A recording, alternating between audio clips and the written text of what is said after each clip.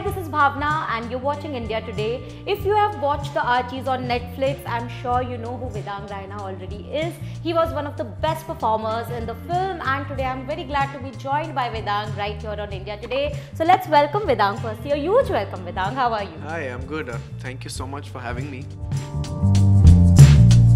I had been waiting for this opportunity. Like I said, that you were one of those actors whose performance was really revered once the film was out. But you know, for someone who is just getting used to all the praise that is coming your way, what were the first 2 days like as soon as the film dropped on Netflix? Was it like a immediate change in the way people are sort of approaching you, the kind of text you were getting from fans and also people from the industry? Yeah, it was really overwhelming because I mean, this release, I knew it was going to happen, and I knew like people are gonna see me for the first time. I'm gonna be out there in this new space for the first time, but I didn't expect the reaction that came my way, and I just felt extremely overwhelmed. It was so much to kind of like see and so much love coming my way. So I just feel blessed and I feel lucky to have gotten this opportunity and to be appreciated for what I did. But you know, always an actor is always greedy in the way that they are looking for compliments where their performance is really being appreciated, right? There was a premiere which was attended by the who's and who of from the industry. There was obviously a premiere that happened internationally. But is there a compliment which really stayed with you and which really like sort of meant the world to you amid everything else that was coming your way? So the premiere for me was like basically the release of the film, okay? Because I knew that the people that are going to come there, the whole industry is going to see it. It's out there for a large section of people to kind of watch. And one of the most full circle moments was Hrithik Roshan. He came to me after the premiere and said you were really good in the film. Wow. So I think that one really meant a lot to me. And also so many messages that I've received from so many people, and they've said the nicest things ever, and how certain scenes have impacted their lives, and how you know, it's really it's so rewarding as an artist for people to appreciate something that you did, and having that you know, people saying that they love something that you've done. So I think I'm just grateful. Because I remember there are two scenes in particular which stood out for me, and in both the scenes you are featured alongside Yuvraj. One is of course that scene where you kind of understand his feelings, and you very politely but in the best way possible, respecting the other person's feelings, said that, you know, I understand how you feel, but unfortunately I don't feel the same about you. I think that was handled and portrayed in the most sensitive way possible. Can you tell me what was your approach? Because you know, as young artists, it can be a little daunting to portray scenes which can involve a lot of sensitivity as well. Both you and Yuvraj, did you like sort of work on that scene in a different way? What was your approach? The story of that scene is so special because I remember it was one of the only few times shooting for a film. I think as an actor, you feel certain days, whether it's the environment on set, or just you know, the lights are a certain way or the atmosphere is a certain way, and you just feel a bit different when you do a scene. And that was one of those days. I remember right after we shot the scene, I told Yuvraj and I spoke, and I said, you know, that felt different, that felt magical, and he felt the exact same way. And it was the last scene of the day, and it was in Mauritius, and it was at night, and it was a small crew, and you know, it just felt different and felt nice. And for me, it was obviously one scene of many scenes in the film, but the way but also the most impactful, I would say. I guess that's when you kind of know, or at least get a glimpse of Reggie beyond the persona that he shows, right? Like to me, beyond that scene, before that scene, it was just like, oh, he's this happy-go-lucky, very like nonchalant about things kind of a person, but that's where you see the sensitivity of this person. Did you also see that shift? Yeah, definitely. I think the difference that the Reggie has in this film compared to the comics is that there's just more depth to the character. And that's a discussion I had with Zoya as well, that there's something more to him than his cockiness and his vanity. And I wanted to kind of make sure I'm able to portray that in an honest and genuine way. So I had to have that innocence remain intact. with all the shebang of the character apart from it. And this was one of those scenes where you see the sensitive side of him, and you see that side that's caring, and the side of him that would stand up for people who he cares about. And also it was a tricky scene to handle because this was about I mean, this topic wasn't really a thing of discussion back in the 60s, and this film is set in the 60s. People wouldn't talk about their sexuality in the way they do now. I mean, it's much better than it was before, and people are able to come out in a more like open way and more receiving way now than it was then.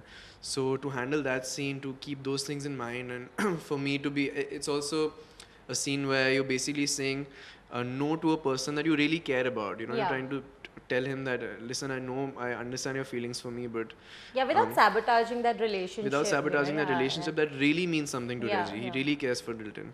It was a lot of things to kind of make sure it because I think sometimes what seems like the most simplest of scenes on screen, I just feel there's a lot that goes behind to make it look that seamless. Another scene perhaps was where again Yuvraj is sort of like dressed flamboyantly, and then there's someone saying that, oh, we did not know that this is an invite for and then you take a stand. I feel that was again one of those scenes which stood out. How do you look at like certain scenes? Do you, as an actor, what is your approach to certain scenes when you're in an ensemble? Do you like to work isolatedly? मतलब मेरे को ऐसा लग रहा है बहुत deep वाला question हो रहा है, but just as an actor, what is your process like? Do you like to work isolatedly, like work on your lines and first see that, or do you like to work with the group you are going to act with? It really depends on the kind of scene it is. For me, my process is just doing a lot of research work. Like before I come on set, I need to be absolutely feeling like I'm prepared. And I don't mean remembering my lines. I mean everything that goes into the character, kind of trying to understand where he's coming from. I make my whole backstory. I try to kind of draw inspiration from certain other performances because it's from a time that's I wasn't in from the 60s to understand the era. So to understand that era, you have to kind of look at things from the era. So looking at certain performances and films from that time helps. So then you embody the character in a certain way. And when it comes to approaching a scene, I would like to do readings, but I think I just like to keep it a bit open. I don't want to come rigid on set to be able to receive feedback, to be able to match Zoya's vision on the day, which may change from how things are on paper.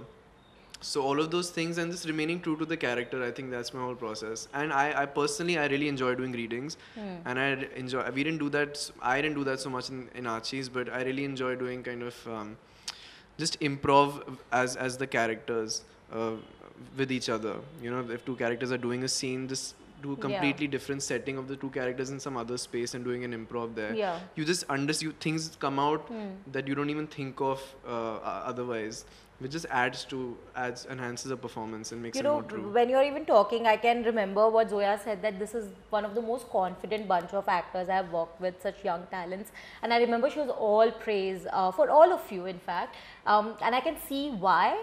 But also, when you have a visionary director like Zoya on set, it can get a bit intimidating, at least in the beginning, because you know that there's a job to do, like, what was your experience like, at least the first day and the last day? Like, what was the difference between the two, perhaps? It was daunting, man. I can imagine. It's not just, obviously, Zoya is first say such a sweetheart to work with. She was the one making us comfortable, because everything else about the scale of this and the magnanimity of this, magnanimity, what's the word? That's you get my point. Of this was just so daunting and so scary, and to come on set, and we're all new actors, so to come on set for the first time, first you have to understand all the technical aspects of things. Because your preparation as an actor, it's more like about the craft and the feeling and the emotion involved. And so when you come on set and you're like, okay, but now you have to hit your mark. So then you're like, how to, so I was the lighting and the lighting, and you have to catch the light, and so you have to, angle your face a certain way, and then you just, I didn't prepare for this. So I was getting used to practical experience. So that was a lot to learn from, and in general, just having the pressure of living up to an iconic character. It's not a character that's new. It's something that people have lived with and seen for a while. So be true to that also. And yeah, I guess I went with the flow, and the first day and the last day were night and day. Night and day. The first day I was nervous. I was shooting for that cast announcement. Yeah, And it yeah. was just a day of us having fun and dancing and you know, kind of more a visual, just, you know, not no performance. Yeah, yeah. And I was so nervous. And by the end of it, I was getting a hang of it, and I Yeah. felt more comfortable on set and in my space. And the confidence, well, it was part of the persona of the character.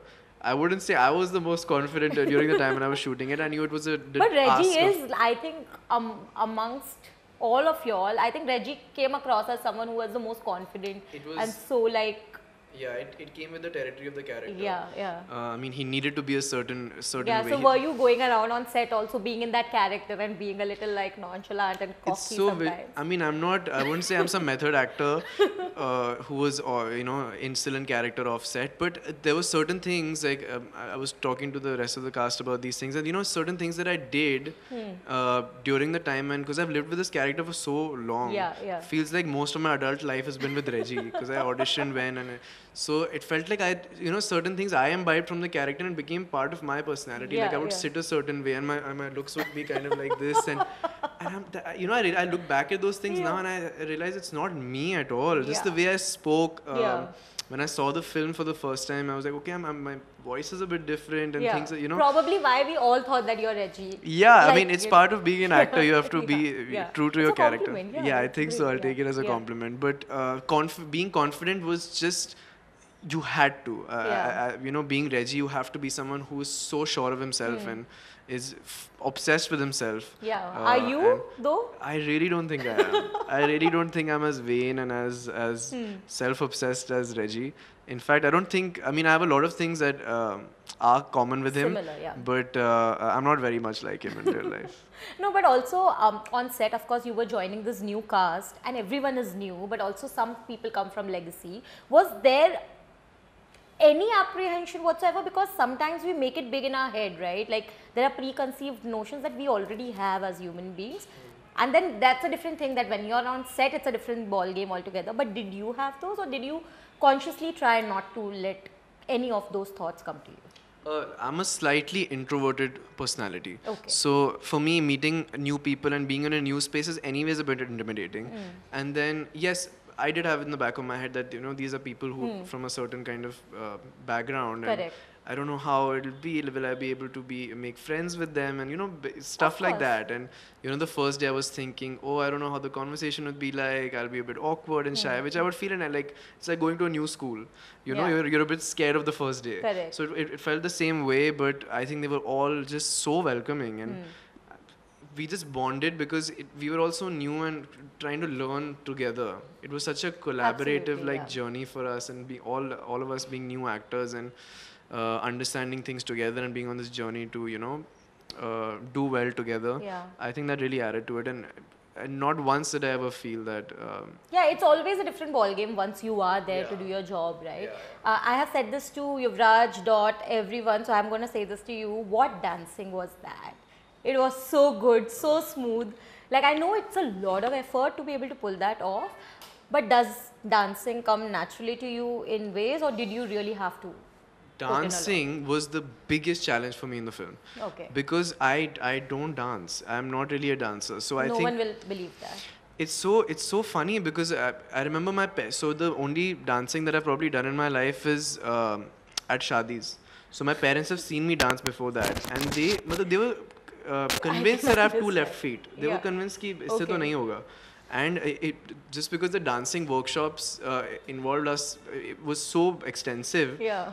Most of the pre-production phase went in dancing Yeah, workshops, and I thought that I really I can't not do well, so I put so much. I put so much effort into the dancing because Yeah. it was also still being true to the character.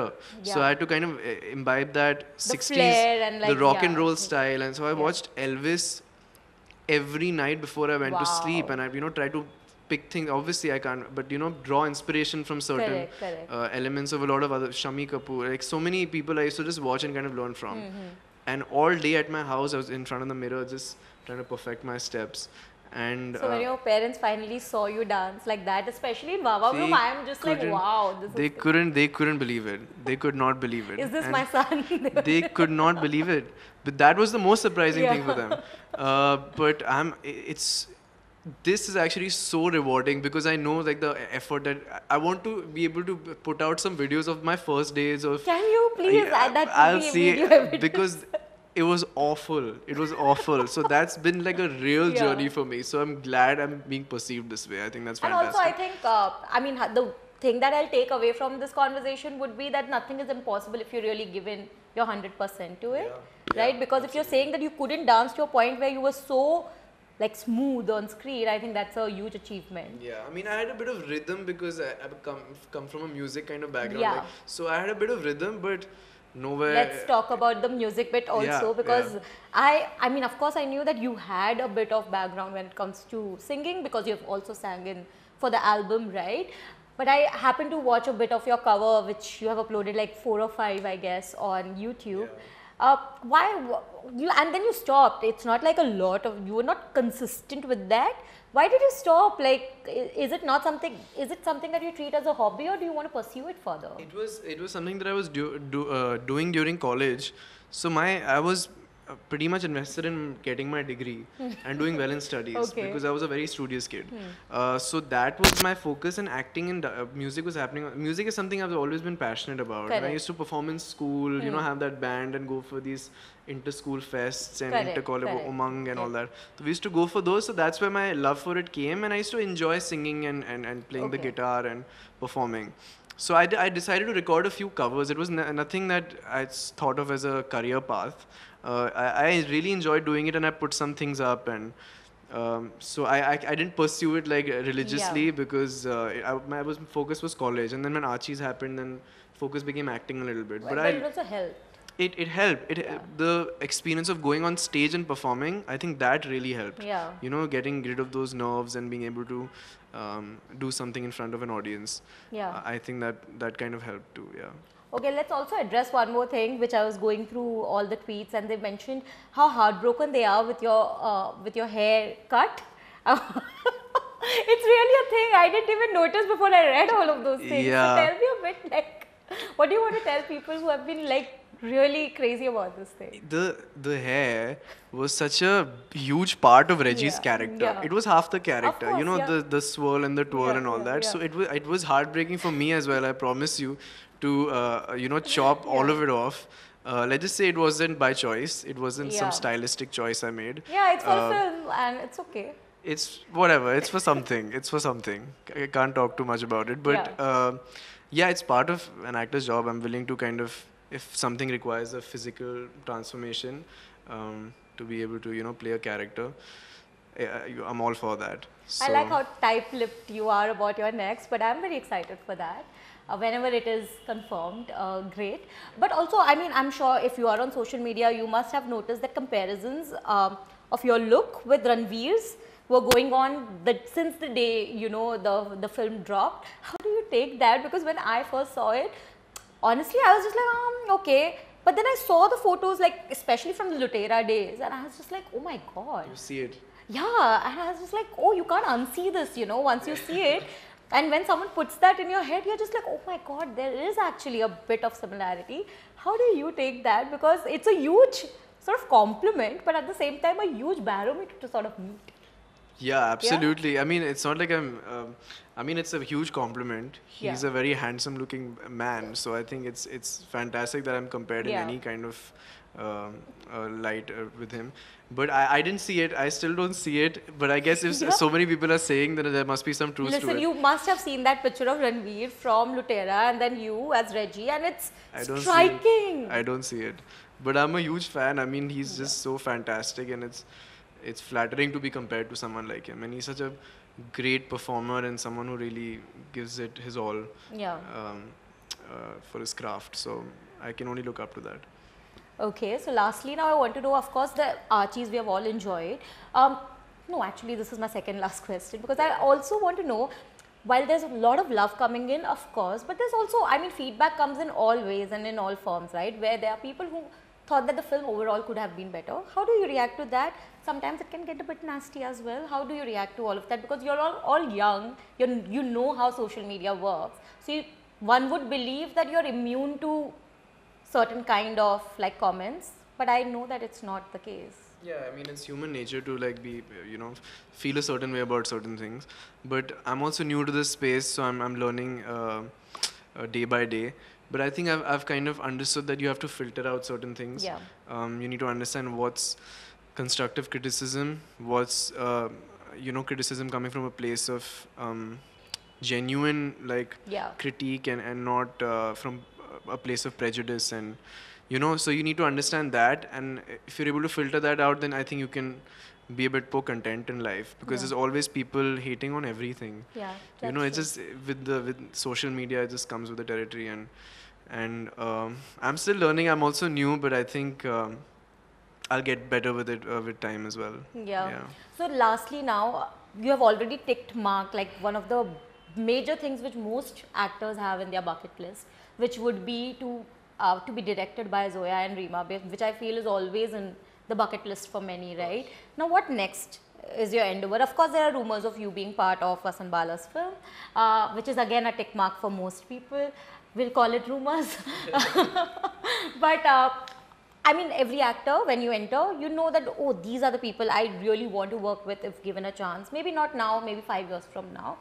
Do you have a list like that? And if yes, the top 3, if I may know. Of course, yeah. As an actor, you look up to certain films, and you wish that you were part of them, and you wish you could work with certain fantastic directors. And even I have, like, there's so many. It's hard to name 3, but obviously there's a Bansali. Everyone in the industry wants to work with them. Yeah. I love Motwani's work, Vikramaditya Motwani. I think he's a fantastic director. I really enjoyed Jubilee that I saw recently. I like how all of these are period films. Oh yeah, maybe I have a thing for period films. Who knows? And third one, there's so many fantastic directors. I would love to work with Zoya again, to be very honest. Reema didn't direct me, so maybe her. Yeah. Yeah. Lovely. So on that note, thank you so much, Vedang. Thank you for having me. Really Thank you so looking much. forward to seeing you perform great and do greater stuff in the Thank you. future. Thank you so much. Thank you for having me.